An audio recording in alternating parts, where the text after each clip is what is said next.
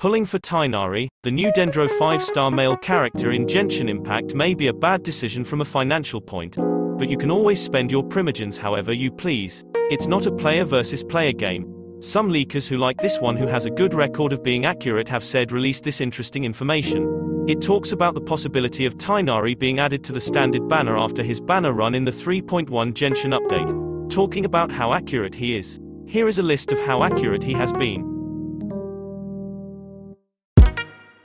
There are also other sources confirming this information, but if you look into the comments, there are some interesting thoughts about this. This commenter reminds us all of the same faith that many thought about Ayaka but was changed. But we also have this commenter says the info was from the official source, which means Hoyoverse might actually place Tighnari in standard banner by 3.1. What do you think about this new speculation?